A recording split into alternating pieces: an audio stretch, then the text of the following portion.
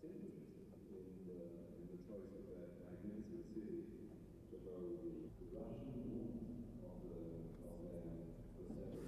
Co-financing was stressed as an important means of additionality for the bank. In this respect, I'm very pleased to announce that 3 co-financing agreements were signed here during the meeting. A $100 million credit line with Japan's Export-Import Bank for the Baltic states in a form which is most innovative for the EBRD. The Republic of China, Taiwan, which is not a member of the bank, has provided a co-financing facility of $20 million.